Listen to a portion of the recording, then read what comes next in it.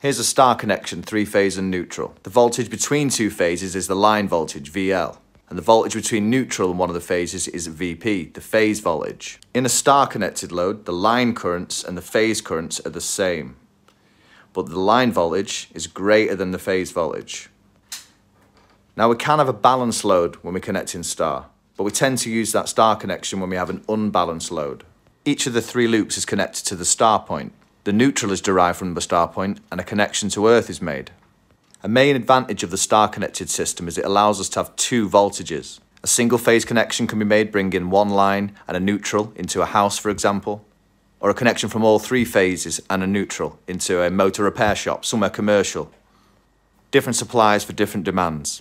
In the star connection, the line current is the same as the phase current, but we have two different voltages. The line voltage is the square root of 3 multiplied by the phase voltage.